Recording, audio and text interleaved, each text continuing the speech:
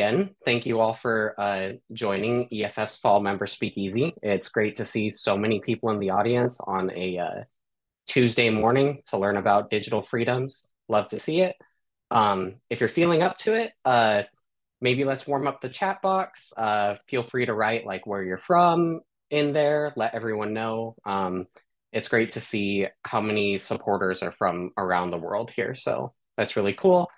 About twice a year, we like to do these member meetups for everyone to learn about digital freedoms, meet some EFF staff, meet some other like-minded folks.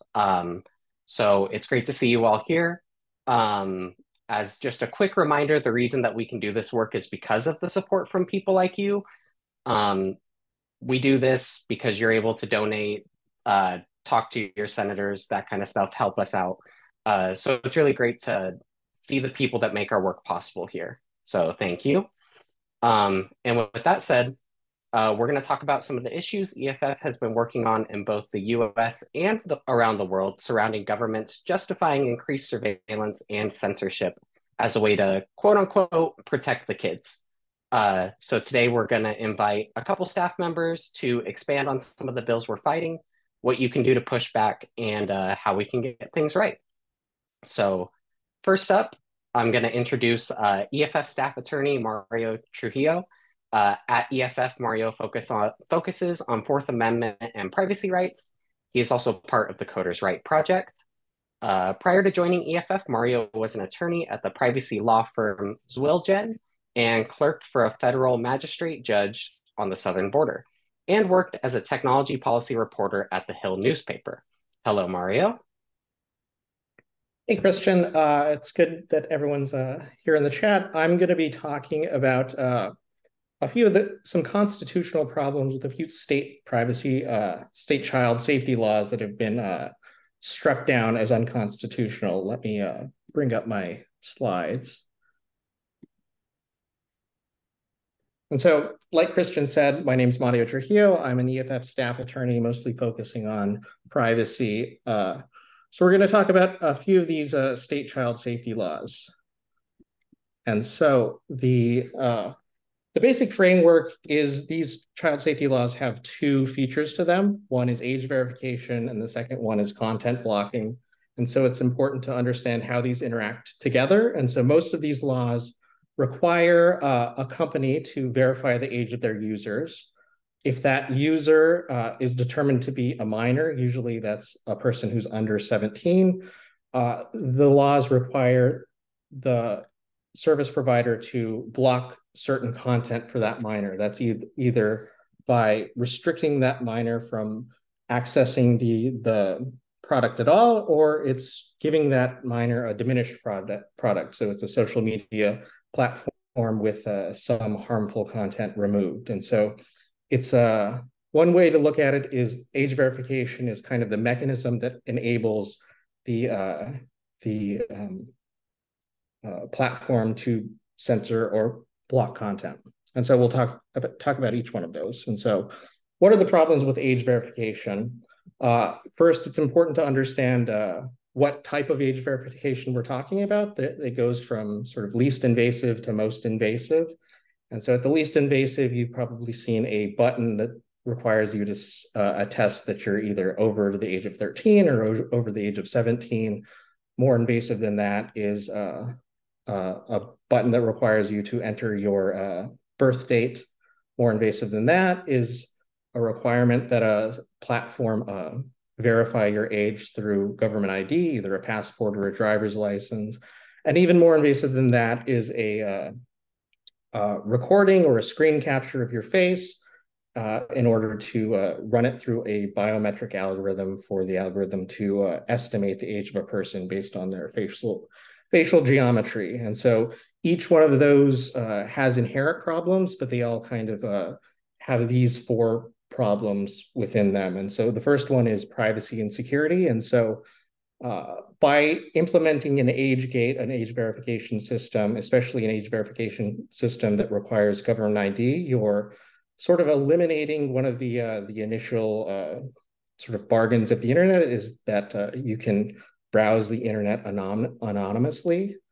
The second problem is that age verification systems require data. And so that's data that a technology company can either reuse or resell or repurpose for some other use. It's important to remember that a lot of these laws have restrictions on what the tech company or the platform can do with that age verification data. But you're putting your data in the hands of extra data in the hands of a technology company, and you're sort of relying on them to do what's right. So one, there's bad actors who might misuse that data. There's also threats of data breaches. No law can really protect you from a data breach, and so sometimes the best use restriction is just a collection restriction. Next, there are speech concerns, and the speech concerns overlap with privacy concerns. And so under the US First Amendment, there's a right to access and distribute data anonymously. The age verification systems obviously would hinder that, especially age verification systems that require government IDs. These age verification systems would also deter both adults and children from accessing certain content. And so certain content that is either embarrassing or sensitive, a person might not want to have their name associated with that search term or that query. And so that's going to deter both adults and children from accessing that content.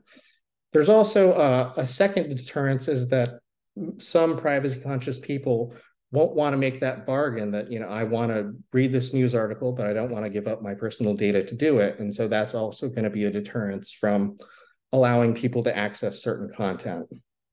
Moving down the list to discrimination, this is mostly in the context of age verification systems that require a government ID. First off, many children don't have a government ID.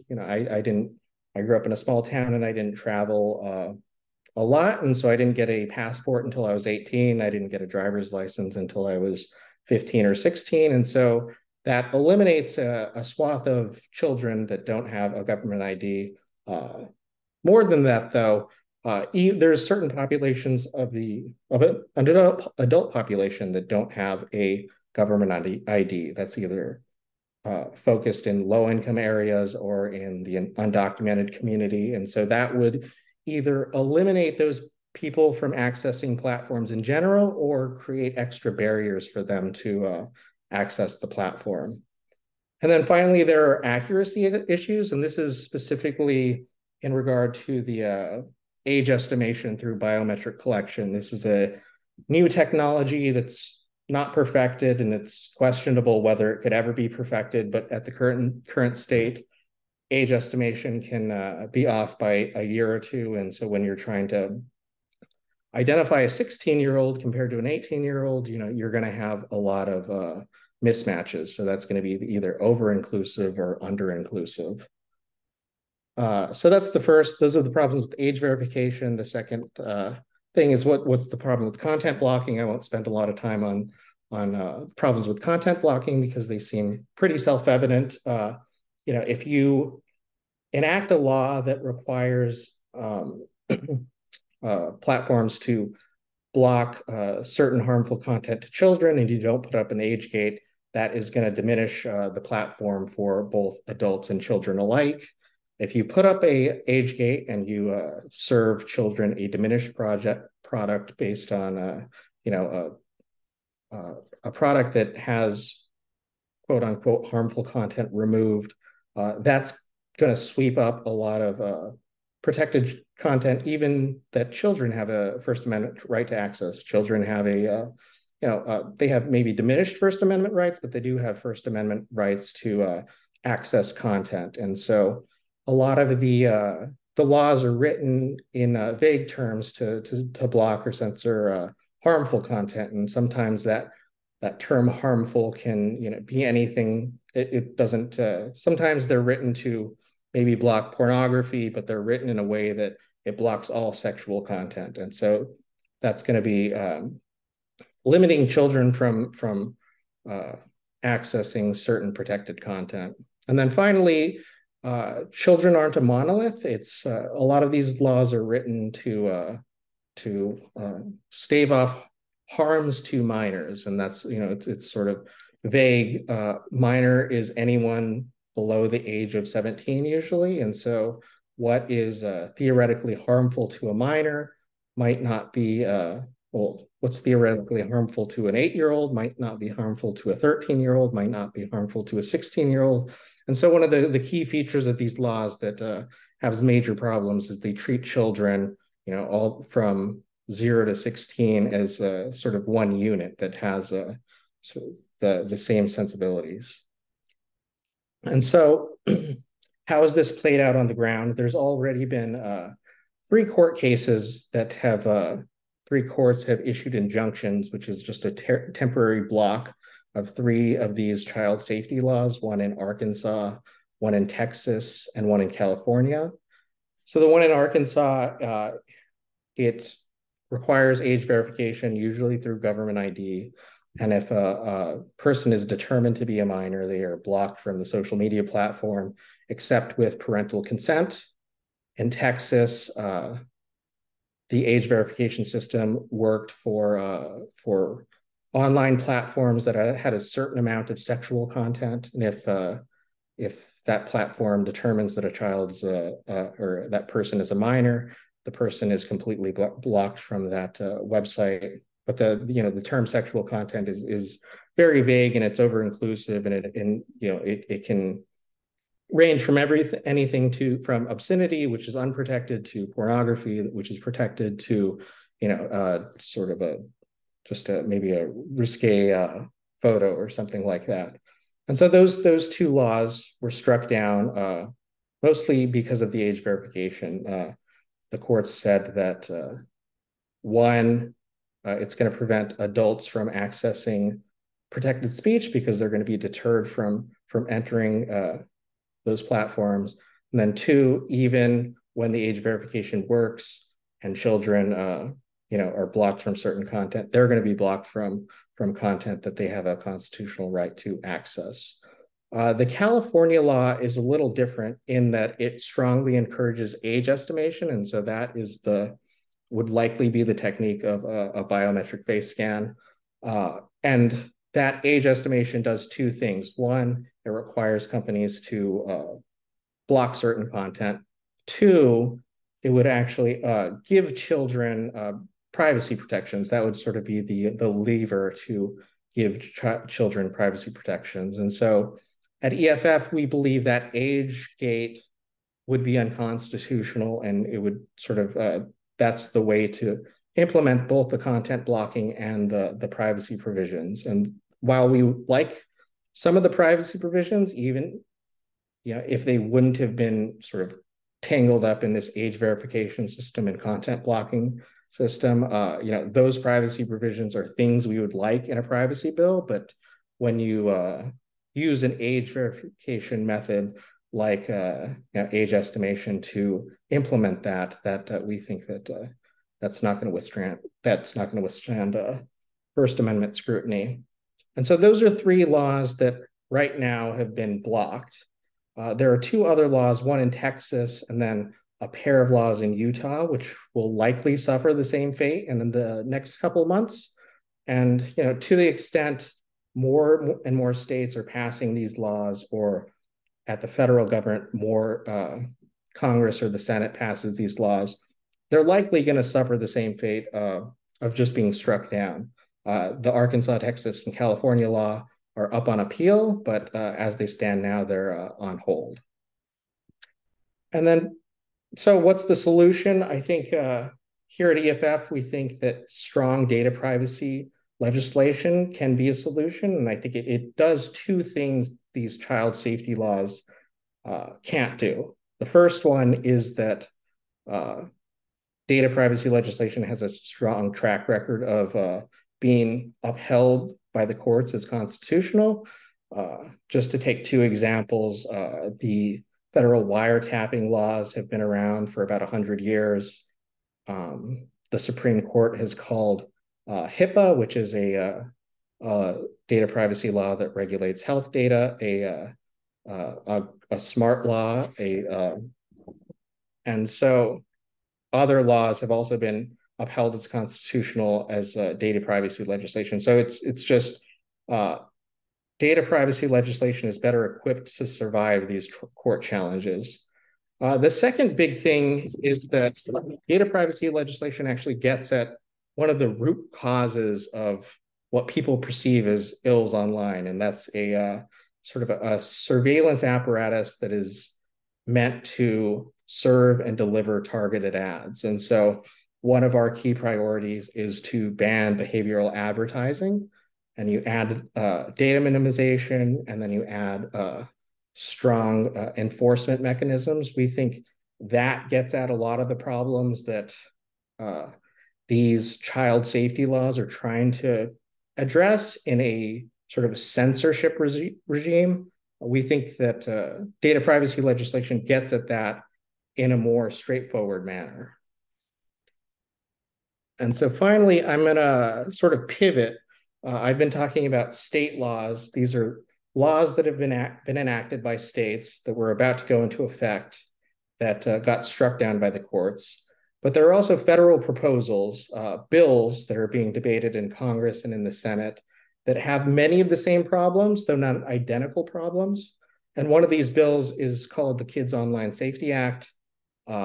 Short name is KOSA. The Senate this week is trying to use a procedural move to pass KOSA by unanimous consent. And we've put up an action alert to have our members call and voice their concerns to their senators. We have an action page at EFF. If you just type in KOSA, you'll find the action alert. And so we urge you all to spend 5 minutes today and call your senator if you're in the United States, and ask them to not ram through this dangerous child safety law. And so I think that's it for me, and I will hand it back to Christian, and I'm happy to answer questions at the end. Sweet. Thank you, Mario. That was really great and super interesting to learn about. We'll do Q&As for Mario at the end, but for now, we'll transition to EFF Senior Free Speech. Let me restart. EFF Senior Speech and Privacy Activist, Paige Collings. At EFF, Paige focuses on fulfillment of civil liberties and corporate threats to speech and privacy online. Paige has worked with governments and activists across the globe to collaboratively facilitate change. Welcome, Paige, and excited to hear what you got to talk about. Thank you so much, and thank you everyone for joining us today. I think we're so excited to talk about this issue, which is transcending boundaries across different countries, and an issue which is so pervasive to kind of argue against. So like Mario, I'll be sharing some slides. Again, if you have any questions, please do put them in the chat, and we'll endeavour to answer them at the end. So here we have the UK's online safety bill, which is a really big piece of legislation. It's now, unfortunately, the Online Safety Act. Oh, I should enter slideshow. It's now the Online Safety Act, and I'll talk you through how that came to be and why we're frustrated with it, essentially. So, we discussed just now the kids' online safety, all the different legislation in the US, KOSA, and we have here EarnIt. When we think about these topics, you might wonder why we care. Why is this such a big privacy issue? And I think essentially it comes down to one thing, which is that at our core, we all have the right to a private conversation and to determine when we want to share information with our loved ones, with our family members, with our friends, when that happens, who hears it, and the moment and mechanism upon which we communicate that. And a bunch of these pieces of legislation really erode on that right. And, in the human rights framework, that's protected under the right to privacy in lots of national and international mechanisms on human rights. But at its core, it's really about choosing those moments. And these bills kind of take away from that. And unfortunately, we're seeing it in many places. So Mario discussed the different pieces of legislation in the US, but unfortunately, we also have the Online Safety Bill, now the Online Safety Act in the United Kingdom. We have the Child Sexual Abuse Regulation, which I know there was some conversation already in the chat about that, and that's good news. So I'll touch upon that a bit later in the presentation. But around the world, we're really seeing these things. And if we look to Australia, there's been some positive developments there. with protecting encryption. But unfortunately, with the Online Safety Act, we don't have that kind of trajectory. So it's been a long process working with the Online Safety Act. First, it was emerged in 2017 as the Internet Safety Strategy Green Paper. And this strategy green paper emerged on the back, unfortunately, of a young girl in the UK who was exposed and saw more than thousands of pieces of self-harm content in the weeks leading to her unfortunately ending her life. When that happened, the government decided to attempt to take action to make the online space, as you can see here, the safest space in the world to go online and help shape an internet that is open and vibrant, but also protects its users from harms. A big claim, you could say. But that was essentially the goal. And that's where we're at. So in 2022, the Online Safety Bill was introduced following, as you can see here, many years of consultations. And under its fourth Prime Minister, the Online Safety Act passed just a few weeks ago at the end of October. It's changed a lot since the Internet Safety Strategy Green Paper. That was pretty targeted as a green paper. It had very kind of specific goals and asks pertaining to children's rights online, as I mentioned, emerging from the back of the young girl that lost her life or took her life in 2017. And the bill that we ended up with is certainly very different to that. I don't know where that scribble came from, but so when we look at kind of what we've been working on with EFF actions and the Online Safety Bill, there were two kind of big focus areas that we were really orienting our work towards. The first was provision called legal but harmful content. And this piece of this provision, you know, the Online Safety Bill is 260 plus pages. It sought to contain everything, you know, provision of pornographic content, to doxing, to end-to-end encryption, to mandating client-side scanning. So it was extremely broad. And in this, you know, there were lots of different issues, but the first one was the legal but harmful provision. And that essentially sought to criminalize any content that's definitely legal, but was harmful. So it might be insulting or inflammatory. This was illegal. This is an illegal provision.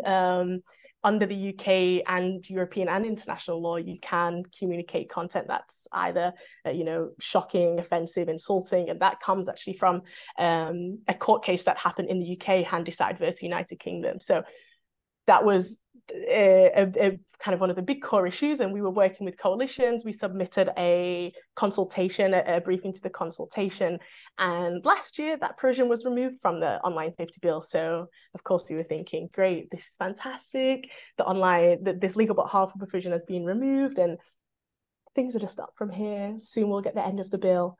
But unfortunately, once that provision was removed by the government, they decided to go fully committed to eroding the right to end-to-end encryption. And so that's kind of how our focus oriented in lobbying on this piece of legislation.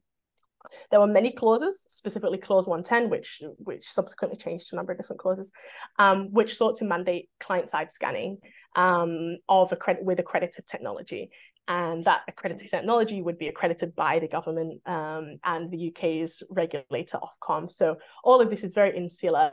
Of course, we probably all know in this call, you cannot have a technology that just is supposed to scan for child sexual abuse material or harmful content. A backdoor for one is a backdoor for all. It's quite simply fundamentally impossible and incompatible to have a piece of, you know, technology that can scan for one thing and not scan then for everything. So we were trying to make this argument, and I think what Mario was saying is this is such a polarizing issue. We were talking lots with politicians, we held briefings, we were communicating with them on why this was such a problematic piece of legislation, and specifically this clause monitoring private messages. And many of them were saying, you know, I agree, you know, I agree definitely, but I don't want to take that position publicly because I have to be seen as protecting children online. And if I don't support this bill, it seems like I'm not protecting children online. We were able to kind of get to a stage towards the end of the bill where there was a massive coalition of security researchers, cybersecurity experts, politicians. We had a number of different apps, Google, Signal, Meta, or many of the encryption apps as well and services, Apple saying this piece of legislation is terrible, most of them saying if it does, we'll remove ourselves from the UK market because we're not prepared to undermine encryption by complying with this legislation. We also held a private briefing in the House of Lords. Things, in the end, there was a big commitment, but unfortunately, it seemed like it was one step too far for many of these people in the House of Peers in the House of Lords, which they were not prepared to take this stand. They were very much communicating that they were in favor, but it was too much of a political risk for them to defend encryption, which ultimately in the discourse meant not caring about children's rights. So the bill passed. Here's one of the amendments we were trying to edit. Here you can say leave out privately. So we were going through this for a long time. In the end, the bill passed a few weeks ago, as I mentioned, but not all hope is lost. So specifically with this bill, that makes it quite different to many other pieces of legislation in the UK and internationally, really, is that it can't be implemented overnight. So the bill itself is contingent on Ofcom implementing and creating and then implementing codes of conduct and guidelines and rules of practice to implement this bill. So the next stage, and this will take years because, as I mentioned, the bill is 260 pages plus long. Every single provision needs to be converted into an operational piece of legislation that can be introduced. So Ofcom last week introduced their first guidelines. It's nearly 1,000 pages long, so we've got a lot of reading ahead of us working on this bill, but it will be step by step. So they've communicated that next year they'll be trying to seek to tackle the issue of encryption, and in that we've got a lot of capacity for influence. They're reaching out to civil society. We had a private meeting with them last week and a number of other civil society organizations. We're in contact with them, building out this piece of legislation into something that can be operationalized into the law.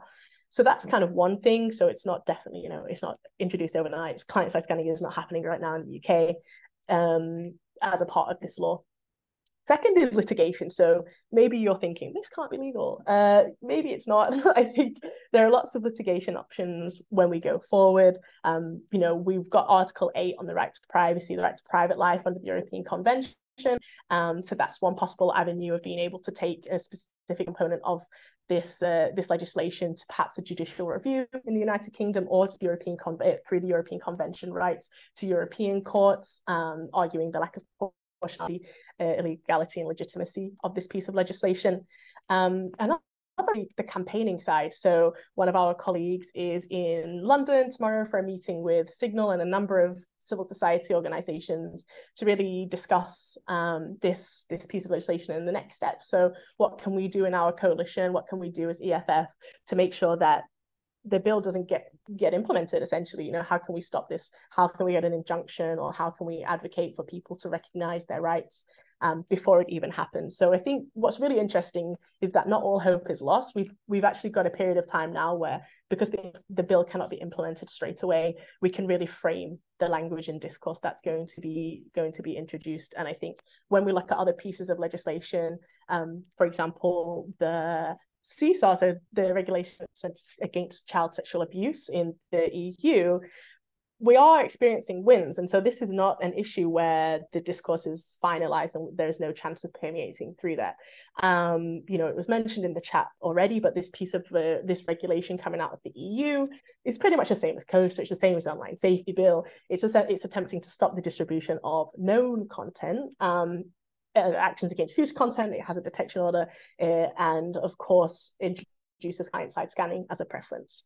Today, so this is new information as of today, we reached a compromise deal. So following more than 70 organizations working across the EU and Europe, working on this file in the European Union, we were able to reach a compromise by the European Parliament. So here are a few of the big wins. So no mass scanning, which is a huge win. The scanning must be targeted with a specific suspicion, with judicial oversight. So unlike the UK's Online Safety Act, which has no judicial oversight or parameters on the use of accredited technology, this is very specifically targeted.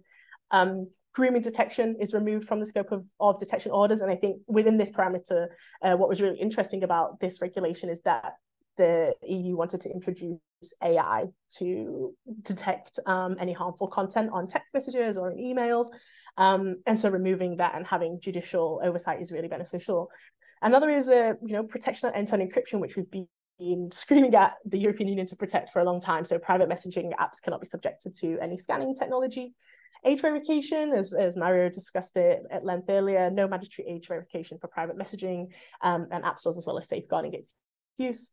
The EU can, here is about web crawling in Europol, and then also blocking orders. So even now it's restricted. This is still problematic. It remains possible on hosting services. So we reached definitely a beneficial compromise based on months and months of advocacy at EFF and in a wider coalition. And the next step, so you might think, what's next? So this will now go to the European Council, where they will discuss their position, which is not necessarily known at this point. But there's an election in the European Union next year, and so if there's no compromise that can be met between the institutions, the file could get stuck. So we're going to keep the pressure on for a good final deal for consumers, for people in the European Union. And I think we can take this win here as an indication and a recognition that whilst we're fighting these bills, there are challenges. Here you can see some actions. We're part of these campaigns, raising awareness. Here is from a football match. Stop chat control. EDRI, European Digital Rights Network have been coordinating this. So it's really fantastic citizen initiative. And here is just I thought, we're talking today about US bills and UK and Europe, and here it kind of all aligns in one picture, which is essentially, we've got people like Ashton Kutcher, he as of course part of Thorn, but coming to the European Union and being able to talk in different chambers and institutions about this bill to protect the children. But our big emphasis kind of to conclude this presentation is, we know that these bills introducing client-side scanning, eroding the rights to end-to-end encryption and undermining technology is not only not protecting the children, but it's indeed putting them at further risk of harm, especially the ones that rely on encrypted communications and private channels the most. So we'll continue doing that. The UK, there's a lot of potential now to mold the implementation of the Online Safety Act, and in the EU to really push for a final resolution that backs up today's win. Thank you so much. Cool. Thank you so much, Paige. That was great. I think, we got Mario back up too. So now we've got some time to answer some of the audience questions that were coming up in the chat. So I think we'll just get started. This first one came from Cadigan, who said, would it make sense if we somehow all agreed on using a separate trusted party that would only provide this sort of ruling, required age 16 meets age true/false? Normally I oppose eliminating it, but I doubt this issue will go away. Did either of y'all have thoughts? Yeah, so I think I think that question that question comes up in the context of age verification, and the question is, if we move this age verification to a trusted third party rather than the tech company, does that make it safer? I think that just moves the liability without eliminating the risk. And so instead of, Meta, who's got that information, it's some third party that is unknown and maybe less trusted. And so that could, it could pose even more concerns in case we don't understand or trust that company. It can also, I think it creates sort of a large honeypot for data breaches. And so I think that rather than fixing the problem, I think it just moves the problem, but all the concerns still remain. Cool. Thanks for that. Next up, this one comes from Augusto. I was just wondering, are laws assigning unique identifier numbers to babies at birth a common thing around the world, or is it just Brazil? That surely makes it easier for companies to track children's data and build dossiers of their behavior since birth. Nowadays, you can't do anything in Brazil without a kid's CPF number. Have either of y'all heard about that? I can talk about that from a US perspective. And so everyone in the United States has a social security number. The social security number was originally set up to give benefits to people at the end of their retirement. I think the social security number in the United States is a good example of a sort of a identifier / data collection regime that was meant for a very normal or a very narrow set of circumstances that has really exploded into this not a universal identifier in the United States, but it's definitely taken on a lot more prominence than what it was designed for. And because of that, the Social Security number is very unsecure, and it has led to a lot of financial fraud. And so I think, at least in the United States, that's a thing. I haven't heard of proposals that propose using a social security number or a social security card as the form of age verification. But if an age verification system is asking for a government ID, I guess that could be one of the methods used. But I don't think that is I don't think that's something that lawmakers are proposing. Cool. I think this next one will be for you, Paige. With the recent passing of the online safety bill, do we expect to see messaging apps and services withdraw from the UK? And what would that look like? That's a great question, and thank you for asking it. Specifically because in the weeks leading up to the final vote of the online safety bill in the House of Lords, a number of messaging apps and services decided to publicly say that they would leave the UK market if the online safety bill passes, which indeed it now has.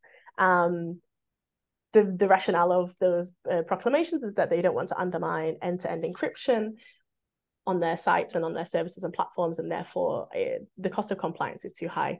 And I think this point is interesting because there's a criminal liability introduced in the Online Safety Act for non-compliance with the provisions under this bill. So senior managers at Meta, for example, or Signal, if they don't comply with this bill, can be imprisoned. They will also be fined extensively for non-compliance. I think it's 14%. So it's very, very high amount of money for non-compliance of the annual turnover. And so if you're one of these services, and now we're talking about tier 1 services, so big services, if you're one of these companies and corporations, you've got the European Union where you have provisions and legislation and files to comply with. And then you have the UK's Online Safety Act, which almost contradicts many of those. And if you're working within all of these countries, it's perhaps nonsensical to uphold the Online Safety Act when you've got 27 other countries in the European Union and a stronger risk of non-compliance with those pieces of legislation. So I think it's left to be determined. In private conversations with some of these services, they have told me we're still very committed to upholding end-to-end encryption. We don't want to leave. It's certainly the last option, but we still will if we can't reach a compromise on how the bill is implemented. Specifically on the technology that is supposed to be accredited to mandate client-side scanning.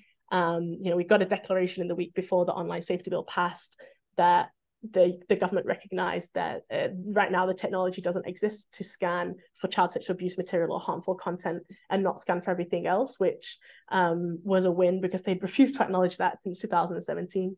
But I think it's left to be seen. I hope that some of these corporations, indeed all of them, hold their word and do leave the UK market. But of course, 60 million people will be losing out. And it's not just people in the UK, it's people communicating with those in the UK.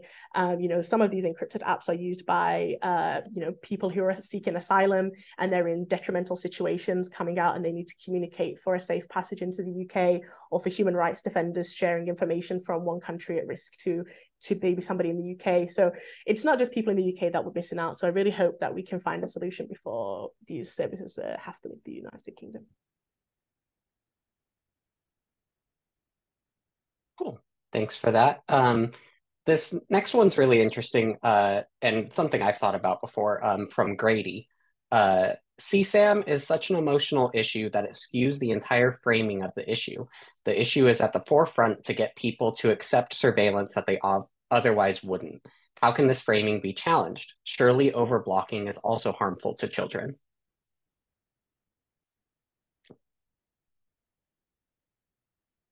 Did either of you guys have thoughts on challenging the framing for CSAM? Yeah, So I don't go. know if I can talk, sorry, but we actually found this in the chat control.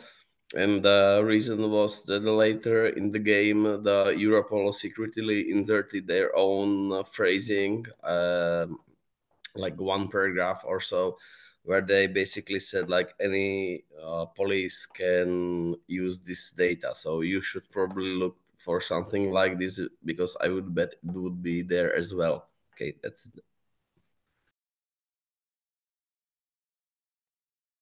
Paige, did you want to say something? Yeah, thank you so much, Andre, for sharing that. And indeed, I think this is probably the biggest issue, is tackling this narrative. This discourse is so pervasive, it's so paramount. None of us don't want children to be protected, but by eroding their rights online, they are at more risk. I think it comes from a number of different angles, and I've seen in the chat some conversations about how can we fight against the discourse of I've got nothing to lose, so I don't mind an invasion of my privacy rights. And I think it's about reorienting that framework to recognize that we do have these rights. So it's not about what's to lose, but it's I have these and it's something to gain. When we think about face surveillance, for example, it's face recognition is maybe one of the most lovely things ever. You know, when you see somebody that you know after a long time on the street, or if you're going home for the holidays and you see your family members and your friends, that's what face recognition should be used for. It shouldn't be used to scan our faces and surveil us without our consent. And I think we can take that same approach into messaging services. We have these rights to privacy, so we can communicate with our loved ones the information that we want to and when we want to, and we know when that's going to be taken, and not just for us but for the profits of big corporations. And so restructuring that and trying to tackle it from a different angle, because I think it can get really tricky. Also, I think we've shown this many times, going along the lines of, but we have the right to privacy. It's like, I don't have anything to lose. Children need protections. They have rights to, they need anonymous channels. And I think what's been super frustrating about these bills, especially in the UK, is that a lot of the advocates for the bill have also anonymous channels that children can report abuse or bullying. Or so they recognize that children do need anonymous channels to report the harms against them, but apparently not online. So there's that. I think, finally, there's a much bigger issue, which is that just because a child experiences harm online doesn't mean they're not experiencing harm offline. And whatever happens online is not in a vacuum. And so really building out frameworks for children to feel safe both online and offline in a broader community holistic framework is also one approach to tackling that.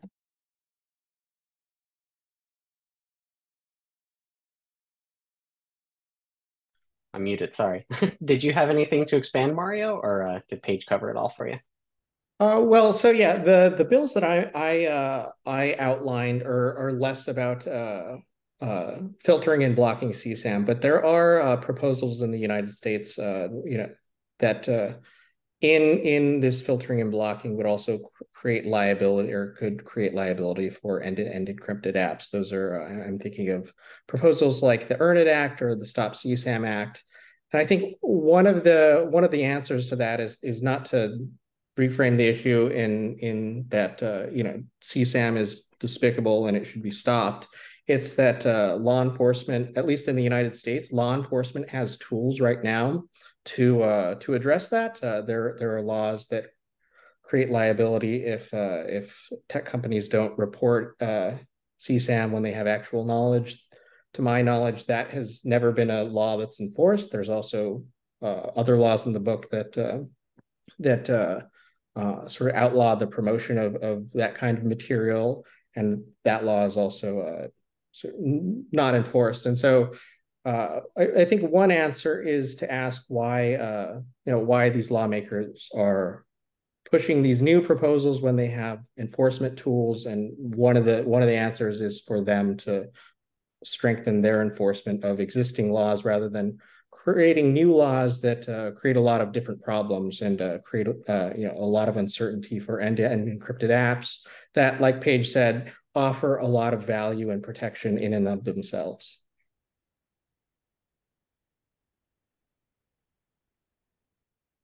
Cool. Thank you. This next one comes from Ben. I'd be curious to get y'all's perspective on the practical enforceability of potential client-side scanning / end-to-end provisions, thinking less about the mega tech companies and more about every project uploaded to GitHub that provides encryption and whatnot.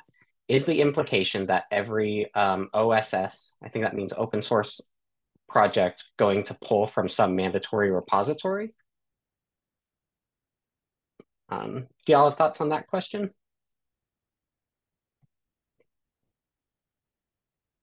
Maybe from the UK, sorry, do you want to get married?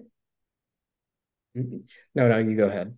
Okay, I think maybe taking the first part of the question about the enforceability of client-side scanning, something that we've tried to emphasize in the UK and across the EU with stop chat control is that, you know, it's not possible to protect rights and implement client-side scanning without eroding those rights. It's just fundamentally incompatible to have privacy and erosions on end-to-end encryption. So it's not enforceable. And I think that's the thing that we've tried to emphasize in the UK specifically, which is that the technology that the government have consistently said over the last 5-6 years exists and is possible. We can scan for CSAM and other harmful content, which is also really a subjectively defined group of list of topics and subject to change. We can scan for clients, we can scan for that and not scan for anything else. We can only use our technology and no other technology is possible.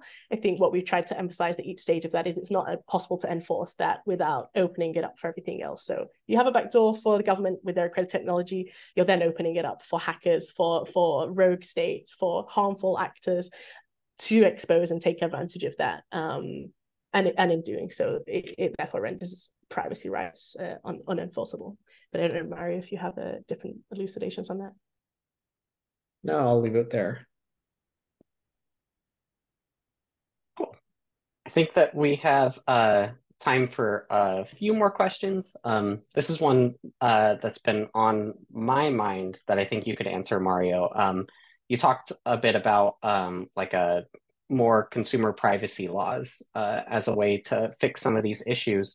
So a lot of states, including California, already have privacy laws. Would a federal law replace these state laws, or how would that work?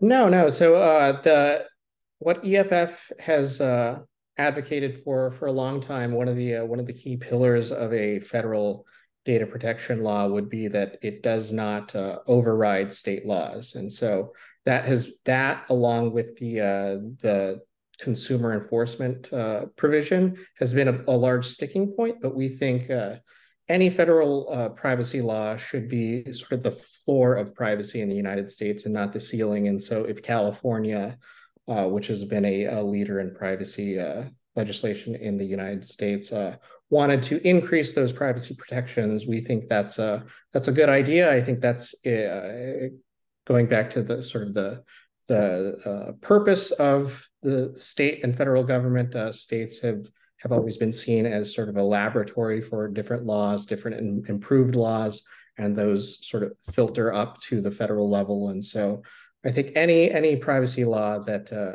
gets enacted at the federal level, we would push very hard to make sure that that's the floor and not the absolute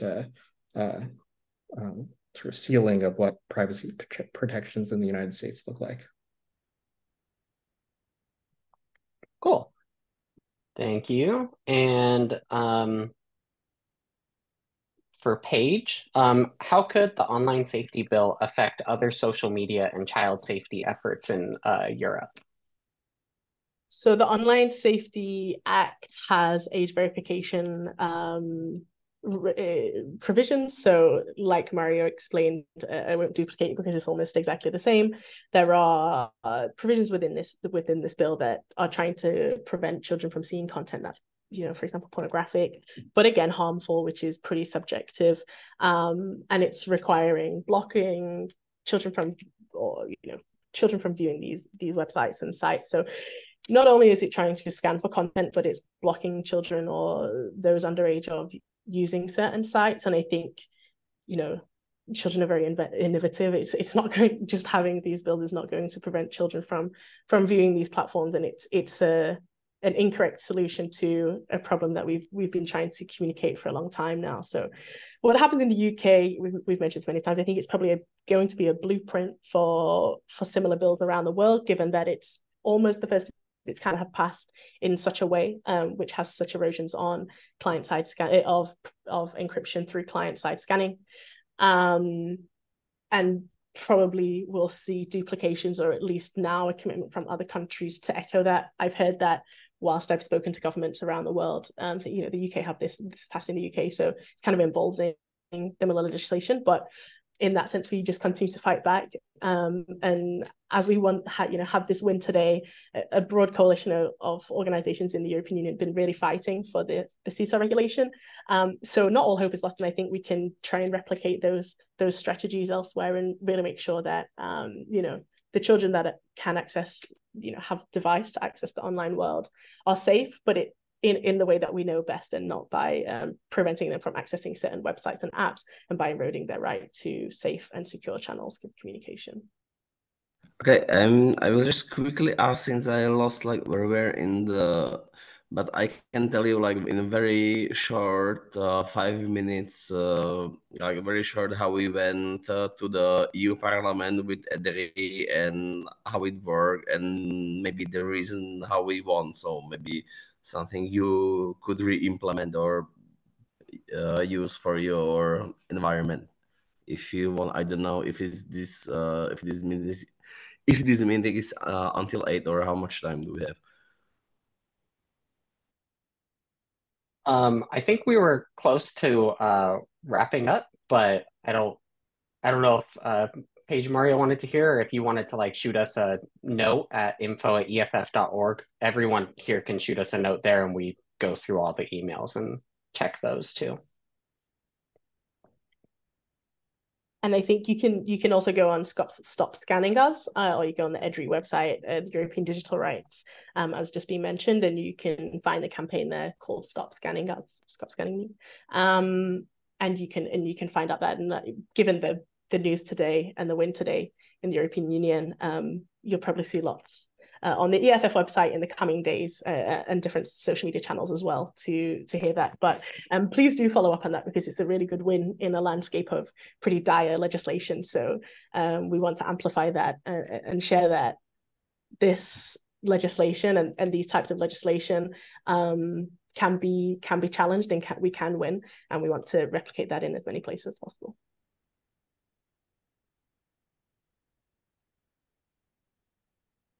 Cool. And so with that, I think it's time to close out. So thank you all for joining again, and thank you, Paige and Mario, for presenting, answering some questions. It was really great to hear from y'all. And also, just another reminder, thank you all for joining and for being EFF supporters. Like I said at the start, the reason we're able to continue this work is because of your continued support. And if you're here and you haven't donated yet this year, we'd love to have you stay on as an EFF member. You can donate at eff.org/join. And if you have any questions for us, please send a note after at info@eff.org. But until then, thank you guys so much, and we'll see you at the next one.